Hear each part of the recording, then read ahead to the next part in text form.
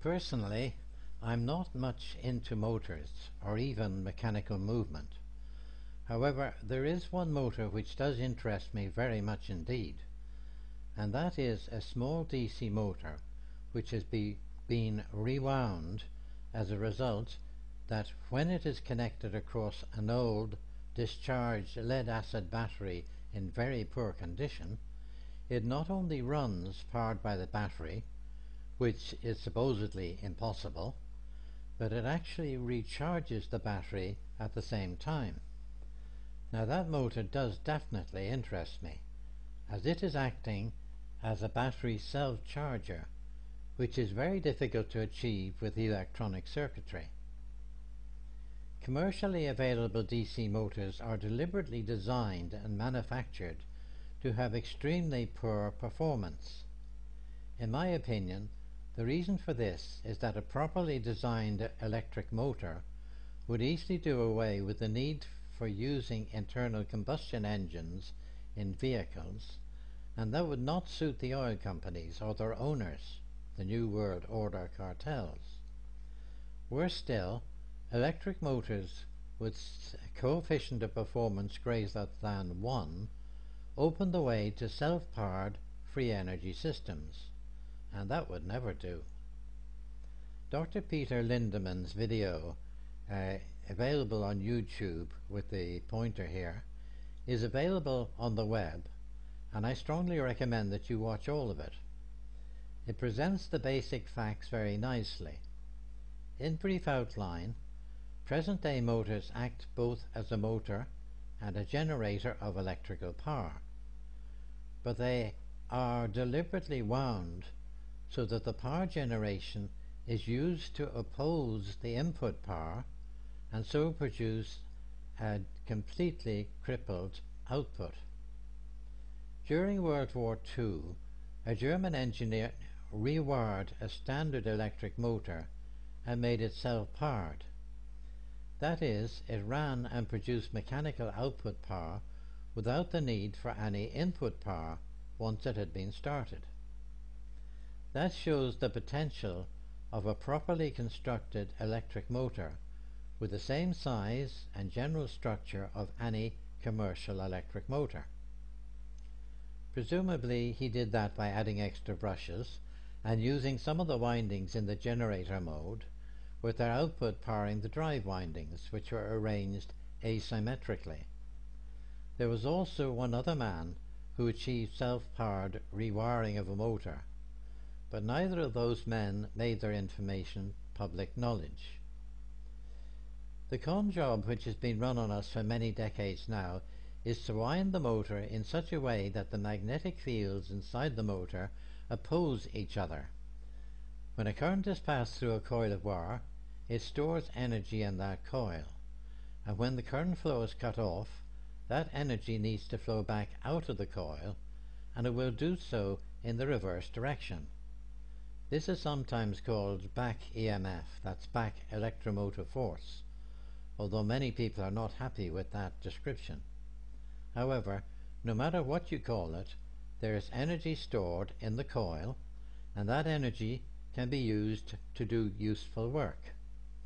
But the motor manufacturers choose to wind the motor so that instead of extracting that useful power, they use it to oppose a major part of the input power, creating a weak motor which heats up due to the wasted energy. Contributor UFO Politics points out that a deliberate misdesign of electric motors has for the last 130 years been presented to us as the only way to make and operate such motors.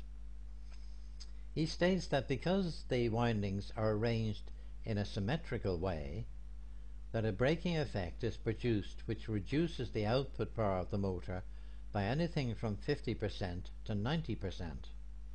That is, a properly wound motor would have anything from twice to 10 times the output power for the same input power. This misdesign guarantees that present-day motors are always less than 100% efficient and always heat up when run. This misdesign is caused by using symmetrical windings inside the motor. Standard motor wiring is quite different, and the killer effect is caused by having two windings which face each other, powered simultaneously with currents flowing in opposite directions. This causes a complete conflict between the magnetic fields, and that destroys the efficiency of the motor. A very experienced experimenter has started a forum thread on the Energetic Forum, both to explain this and to show new and more advanced construction methods, and to answer questions and encourage replications and further developments. The forum is at energeticforum.com through that link shown there, and it is definitely worth visiting, especially if you're good with mechanical devices. The experimenter uses the forum ID of UFO Politics, and he has produced an animated video in an attempt to explain the basic problems with today's DC electric motors. There's a link there to his particular video. He points out that a problem winding in the standard DC motor looks like this diagram here.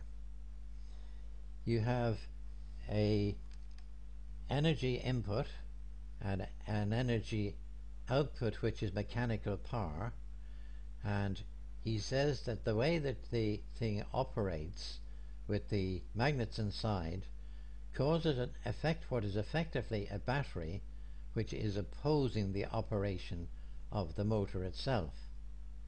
He says the input current for any winding is fed in through a single pair of brush contacts. The generated electrical power EC is not extracted and forced to oppose the input energy EA, leaving only a fraction of the input power to actually run the motor. It is likely that a motor of this type will only operate at 25% of its potential efficiency. UFO Politics has produced and demonstrated a simple way of overcoming this problem while using the existing motor housing, magnets and brush contacts.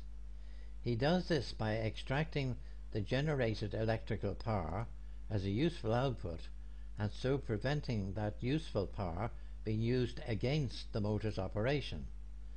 To implement this, he adds one additional pair of brushes and rewinds the motor coils like this.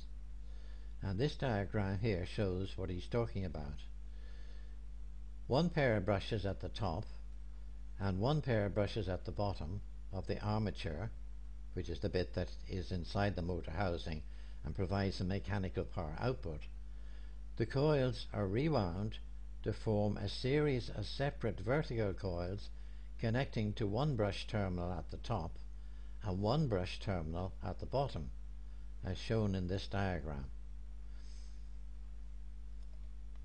The input power is between the terminals on the left and flows through the coil shown in brown.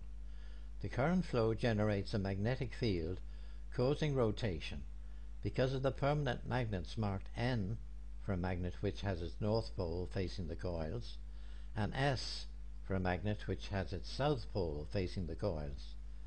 The black zigzag lines represent the resistance to current flow of the wire and the brush contacts. The coil shown in green on the right represents the same coil at a later moment when it has been disconnected from the power supply and rotated until it reaches that position, at which point the energy stored in it is taken off as a useful output via the right-hand pair of brushes.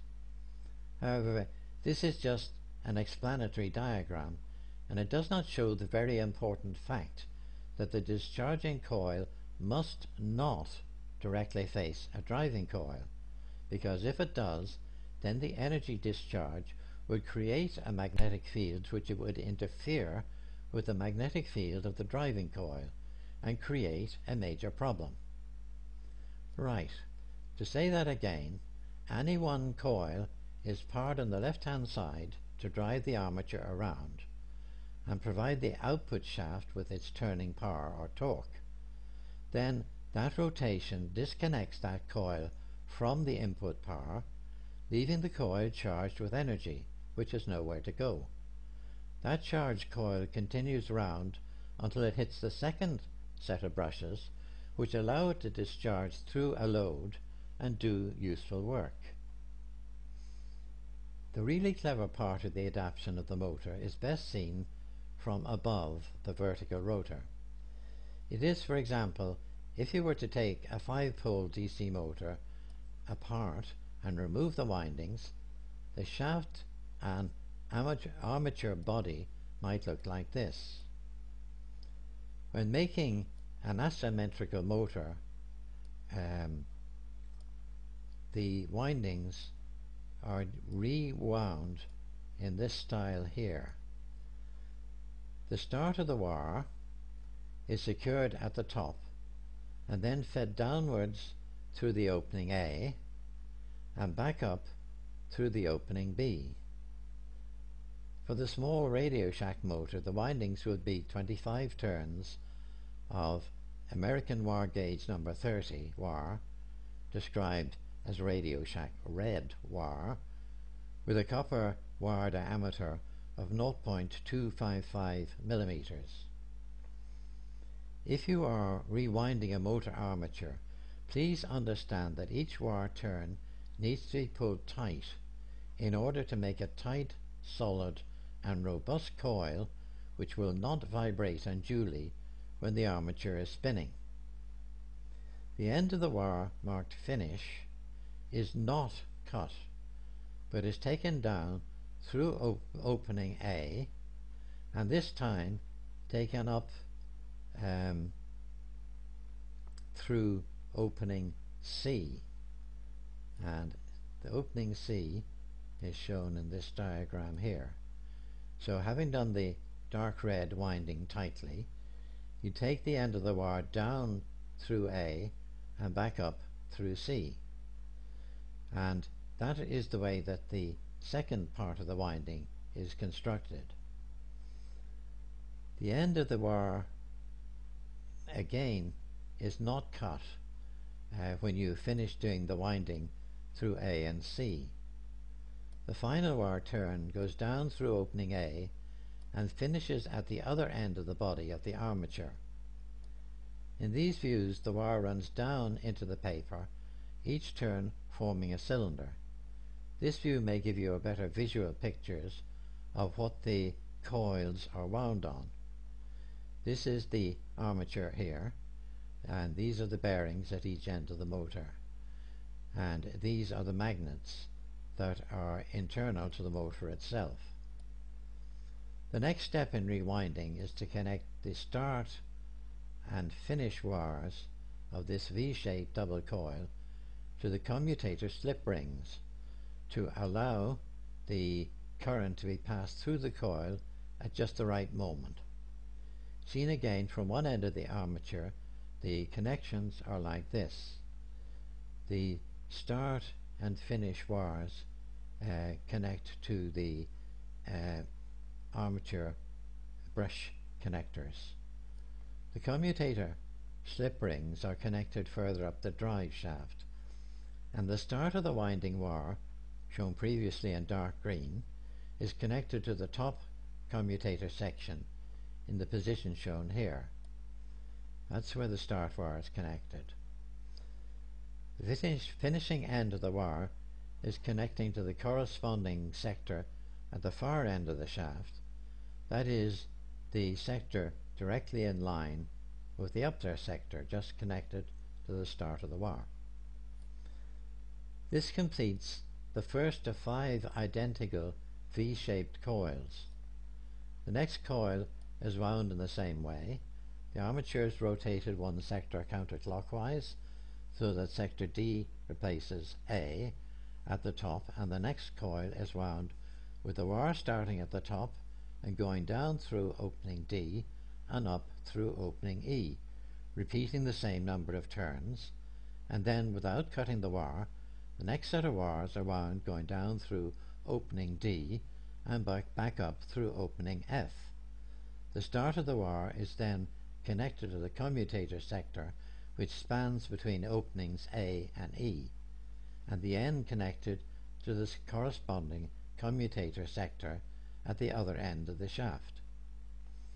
For each of the remaining 3 windings, the shaft is rotated one position counterclockwise, and the same winding and connection procedure carried out. When completed, no matter which opening is placed at the top of the view along the shaft, the windings and commutator sector for the wire connections will be identical.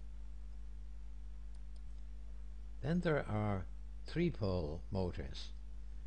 The winding arrangement is slightly different for motors which are 3 poles, or multiples of 3 poles such as 6, 9 or 12 poles. For the very simple 3-pole motors, the armature looks like this. Very simple, straightforward. And with this style of armature, the winds are around the 3 arms as shown here. The start begins at the center, and it goes over the top, around, under the bottom, and up again and over the top for each of the 3 windings. And that's the way that the windings are done, with many turns, obviously. As before, the commutator sectors at the top are duplicated at the bottom, allowing separate input and output circuits for each of the 3 coils. The windings have many turns, filling the available space, and each winding is connected to the slip ring sector directly opposite, like this. So the green shown wiring there is connected to this particular point. The blue wiring comes out and is connected to the commutator sector opposite it. The red wiring comes out and is connected to the commutator section opposite the red winding. Easier to see in the colors. When you're winding it, remember all the wires are the same color. The start of each winding is connected to the commutator slip ring at the sector at the top of the armature, and the finish is connected to the slip ring sector directly below it. That is the sector which is at the same angle as the top one, where the start of the wire is connected. This allows the brushes which press against the slip ring sectors to connect to both ends of each coil in turn as the armature rotates. 3-pole motors are particularly powerful, and motors with 6 poles can be rewound with pairs of adjacent sectors amalgamated to give 3 larger sectors. 9-pole motors can have 3 adjacent sectors wound as a single coil to provide the same effect as a 3-pole motor, and 12-pole motors can have 4 adjacent sectors wound as a single coil. The positioning of the brushes is important. With the 3-pole and 5-pole arrangements, the brushes are aligned with the gaps between the magnets which surround the armature. However, the rewound motor can be tuned for improved torque and reduced drive current by adapting the motor housing to allow some adjustment of the position of the brush and commutator slip rings relative to the coils. This adjustment need only be slight, as the angular movement of the brushes will be small. It is of course essential that the upper and lower adjusted positions move by exactly the same angular amount, so that every upper commutator slip ring remains exactly above its corresponding lower slip ring sector. In other words, the commutator slip rings at the top and bottom of each coil must be exactly aligned vertically, so that the electrical connections are made and broken at exactly the same instant. The commutator and brush arrangements are shown here in UFO politics diagram, and that shows the way that he has everything connected. It's a good diagram. He's good at presenting the information. The commutator brush marked G for generator takes away the energy stored in each coil and passes it to an electrical load. Commutator brush marked M for motor feeds energy into the coil from the battery which is driving the motor. The red and blue stripes surrounding the armature are two permanent magnets.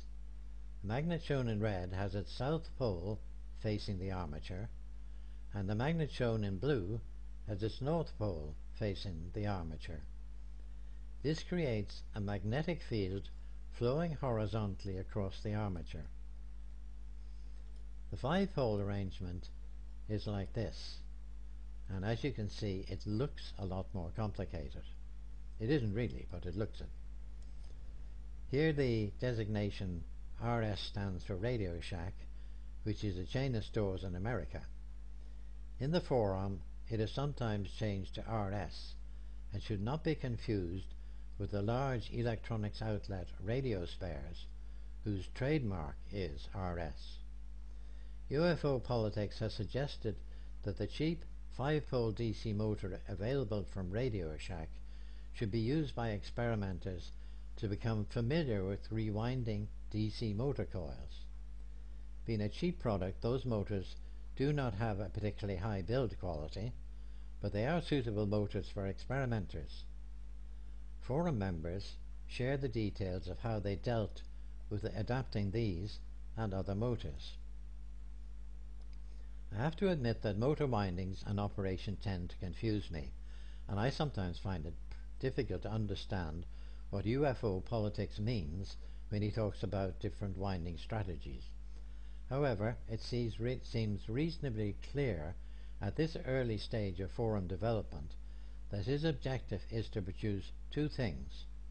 One, a very powerful electric motor which can be used in serious forms of road transport as well as for other practical applications, and two, a powerful motor generator combination which can produce useful generated electrical power.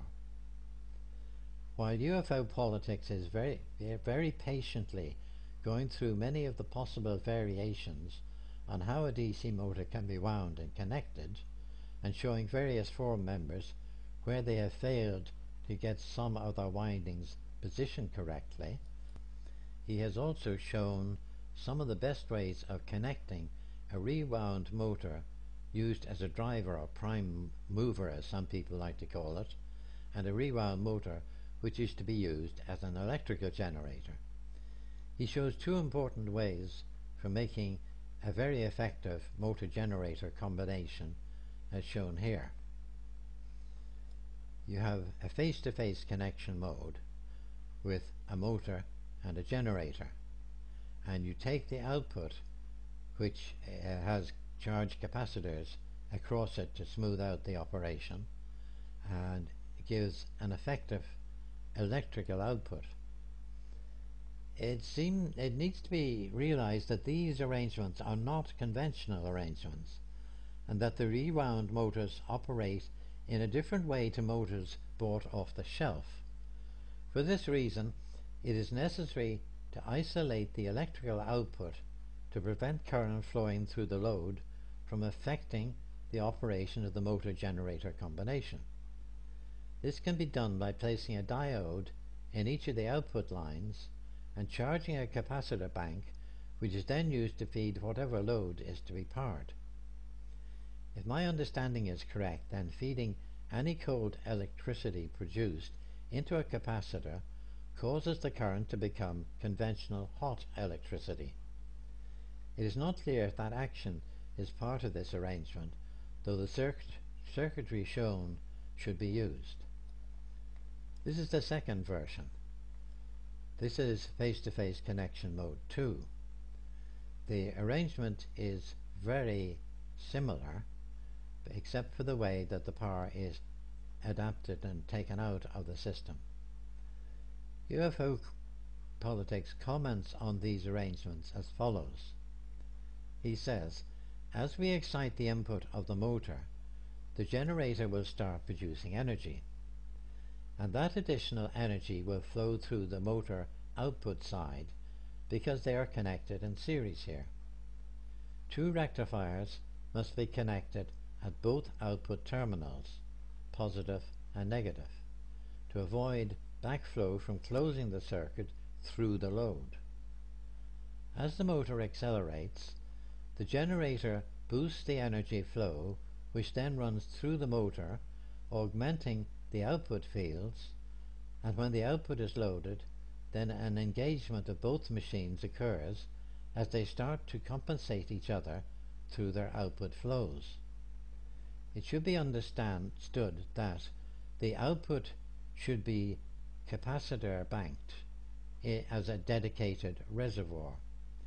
When designating a generator for a specific existing asymmetric motor machine, it must be understood that generator interactions should be considered to run as counter rotation to the motor machine's originally conceived rotation, which is easily done by just moving brush lines, passing stator bisector angles to the opposite of those needed for a motor, or alternatively setting the timing backwards. This will definitely enhance the assisted rotation of both machines when connected together in this face-to-face mode. As I personally don't find the forum comments easy to understand, I recommend that you visit the forum and read the posts, as you may well understand the conversations easier to follow than I do. On the forum, Sanskara316 states, I have rewound a small 3-volt 3-pole motor. I used an almost dead 6-volt sealed lead acid battery to power the motor. This battery just sits at around 4 volts, and if given a load, even a small light emitting diode, its voltage drops to 1 volt. The rewound motor started very slowly, barely spinning. Then after a minute or two it started to spin faster, and I noticed that the voltage on the battery was slowly climbing. I connected a small LED flashlight to the generating side and it lit up. Now the battery voltage is under load is around 2 volts, or maybe more than 2 volts. It's been running for an hour now and the machine squeals a lot. It is conditioning the battery and the meter cannot be showing what's really happening. The motor draws 300 milliamps. That's not possible, as the battery just doesn't have that power. To which UFO Politics remarks, well, I'm glad you have witnessed some of the effects. These rewound motors do recondition batteries. Remember, radiant energy is taking over the machine, so radiant energy comes out through the input also, which is the reason why we get high volts to amps reading on a meter. These motors use very small amounts of current and volts. Inside the motor, every coil is being electromagnetically pulsed, because they auto-disconnect from the power source. Then the next coil in the sequence is assisted by the first coil when it is rotated to its next position, and so on. The commutator switching has become a self-oscillator for every independently energized coil. Another forum member says, I have also replicated the battery charging events that Sanskara 316 indicated. I started with a 12-volt 4-amp-hour battery, which I had been using with another circuit 2 weeks ago, and had not recharged it after using it for hours. It was sitting at 12.4 volts. I took my best running rewound motor, plugged it in direct, and ran it. The battery voltage dropped to 12.24 volts and stayed at that level for 30 seconds. The battery voltage then started to rise. It rose at 1/100th of a volt per minute. When it was at 12.27 volts, I disconnected the motor. The total run time was less than 5 minutes. I then let it rest for 5 minutes. At the end of the 5 minutes, the battery voltage had risen to 12.43 volts and is still at that voltage now. Just think what a larger motor would do on a big battery bank. Everybody needs to document this test, as it proves what UFO Politics said. New DC motors, and particularly cheap motors, will have brushes which do not mate cleanly with the commutator slip ring sectors, and so when the modification has been made, running the motor for some time allows the brushes to wear in, and that raises the efficiency of the electrical connections, which in turn improves the performance of the motor. If you wish to build and test one of these motors, then you can find help and support in the forum, with your questions answered, and numerous videos and photographs from different experimenters to help you.